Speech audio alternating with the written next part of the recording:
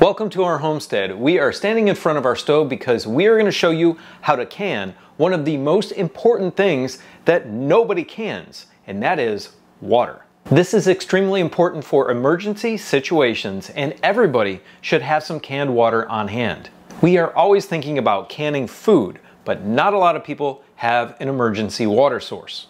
I would not recommend buying water in plastic bottles and storing that up because those bottles will break down over time, and they've been sitting around for a long time in warehouses, hot warehouses, meaning they will have microplastics in them. You can buy bottled water like this Mountain Valley spring water, which is amazing water. However, it's very expensive. So why not just can your own water, and it's going to last for a long period of time? Let me show you how to do that.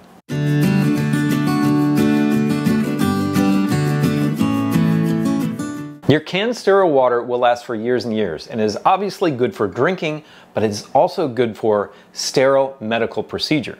Let me talk about your input water first. You have to use filtered water because that filtration is going to take out VOCs, industrial chemicals, pharmaceuticals, heavy metals, all of the above. If you're using a good filtration system, of course.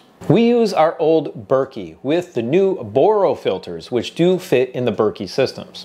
I did a video review on those in the past, and you can check it out at the top of the screen. But that's going to filter out all of those things I just talked about. But something it doesn't filter out is this. And that's certain vegetative cells like viruses, bacteria, and certain parasites. The Boro filters filter down to 1/2 micron, but many viruses are 0.1 micron, and some bacteria are less than 1/2 micron. So in order to kill off those vegetative contaminants, we need to boil our filtered water. For this process, you are going to need your water bath canner, a pot with your filtered water in it, and a pan for boiling and sterilizing the lids of your jars.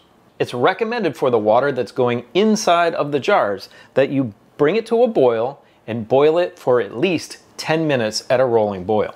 I've seen some people use more than just 3 pots, and it's really unnecessary. This is a perfect way to do it. The first step is to wash your jars with hot soapy water.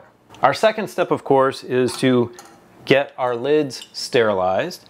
And our third step is going to be to place our jars inside our water bath canner. We have enough water in here to cover full jars with about 1 inch to 1.5 inches of water.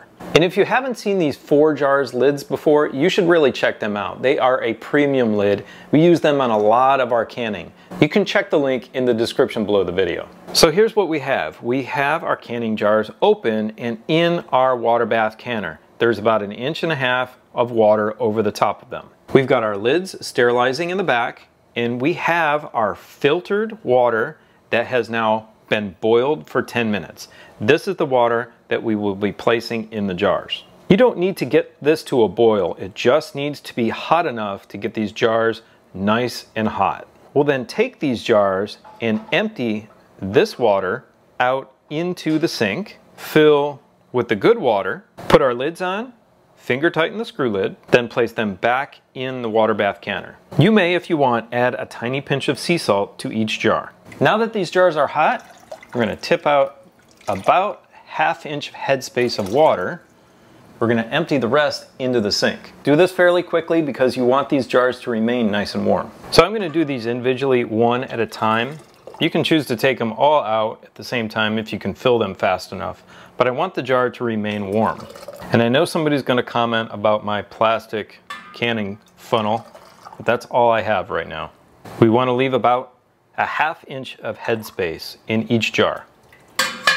We're going to take our sterile lid, and I don't feel it necessary to wipe the rim on these just because they're already washed and this is only water.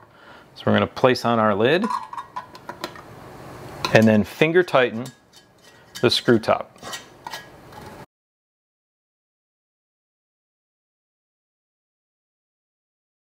Okay, we're all filled up. Into the water bath canner they go. Now if I did this right, we should have the exact same amount of water over the top of our sterile water jars that are closed. And there we go. Perfect measurement. Now make sure you have a rack in here to keep them off the bottom.